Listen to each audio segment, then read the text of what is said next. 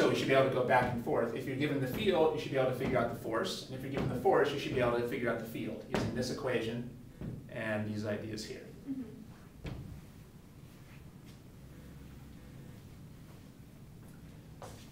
Now remember that the field doesn't just come into existence magically, it's being generated by a source charge.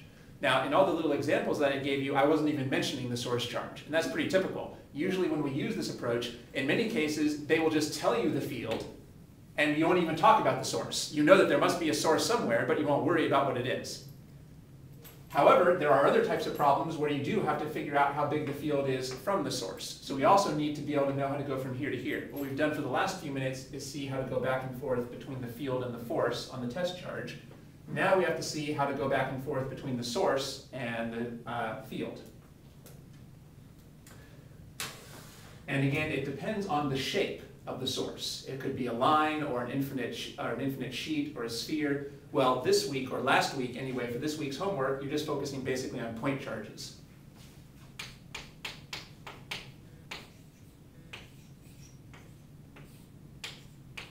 Well, here's the basic formula for point charges. And if you're careful, you can usually use this for spherical distributions as well, but right now we're just focusing on point charges. Now, as usual, we're only going to use this formula for magnitudes. So I'm going to put in some dots here. Let me actually write that over here instead.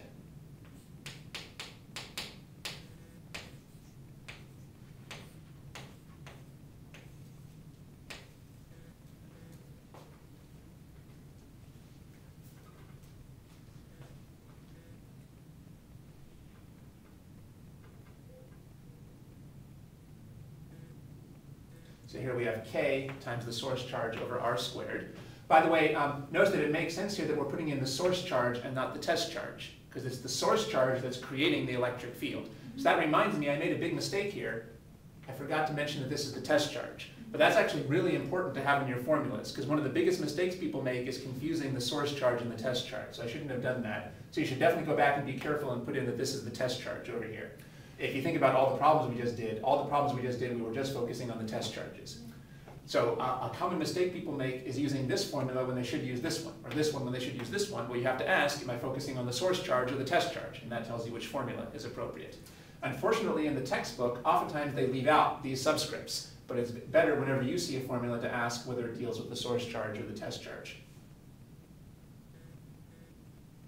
By the way, this formula should just be very easy to prove. We know from here that the electric field is the force over the test charge. The force comes from Coulomb's law.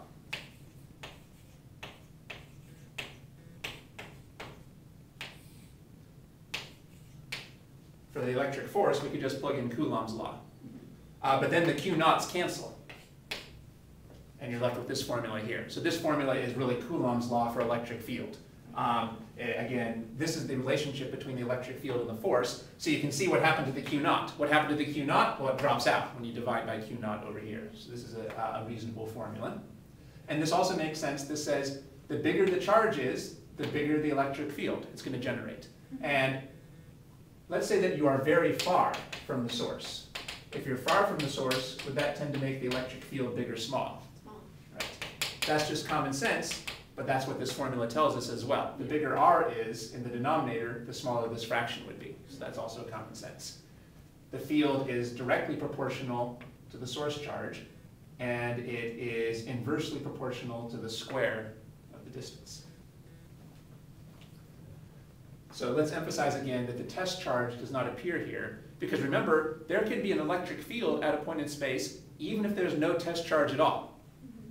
And also, if you change the test charge, that does not affect the electric field. The electric field only depends on the source, not on the test charge. The test charge doesn't alter the field.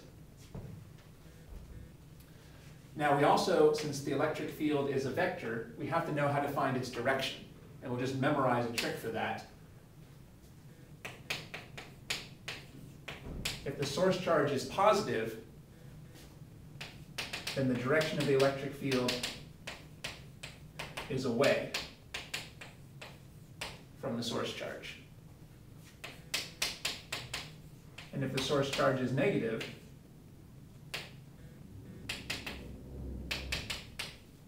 then the direction of the electric field is toward the source charge.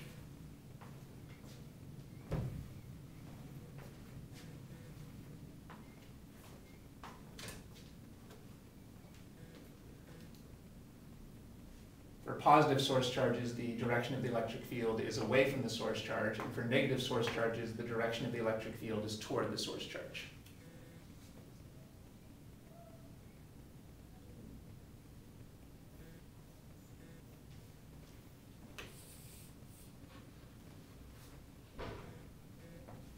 Okay.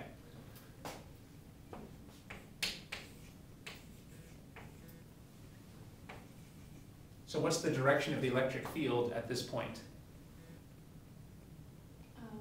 Up, down, left, or right? It's right. Since this is a positive source charge, the electric field should be pointing away from the source charge. Mm-hmm. What's the direction over here? Down. About here? To the left. About here? Out. Kind of to the northwest. Yeah. Good. So if you drew all the electric field vectors, they would all be pointing away from that source charge. Mm-hmm.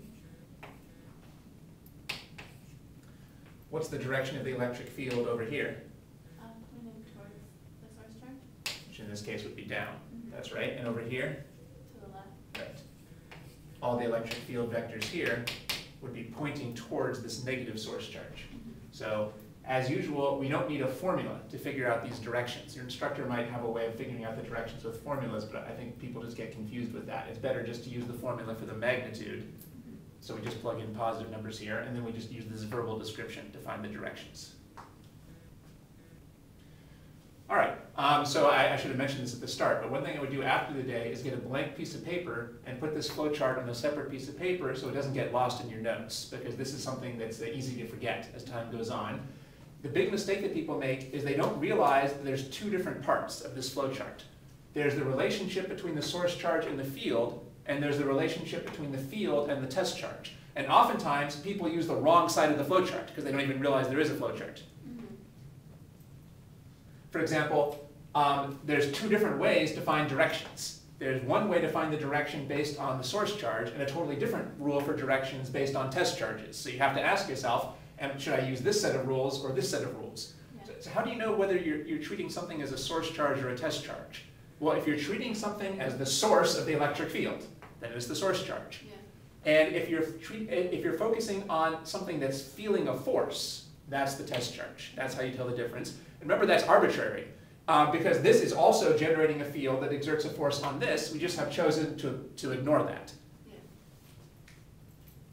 So it really is good when you're doing problems to label things with a not or an S based on whether they're the source charge or the test charge. And again, people oftentimes use this formula when they should use this, or vice versa. So you have to make sure you know which formula is appropriate.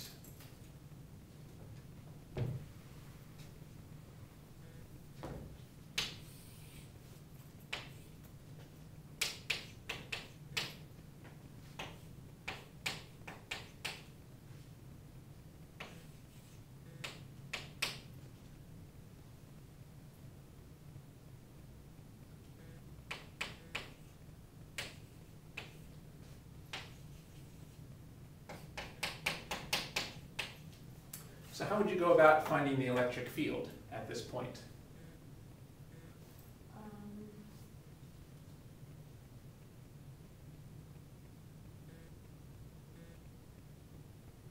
The electric field being felt, or that it's giving off, or? The electric field from this charge. That's right. Okay. Well, so first, so Q1 is your source charge. Good. That was a good step. Why don't we call this the source charge? Okay, and then you can find the magnitude of the electric field using that equation. This one? No. No, this one. Good. Good. And you know that What would we plug in for K? K is 9 times 10 to the 9. And for QS? Is 3 times 10 to the negative 6. Right, and we don't bother putting in the sign. Mm-hmm. because this is not supposed to give us the signs. And for r? 4 squared. That's right, good. We put in 4 and then we would square it, and then we just crank out that answer, good? But that would only give us the magnitude. Right, and so then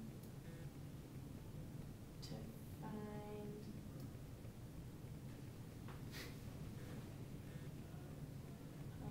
okay, so QS is greater than 0, so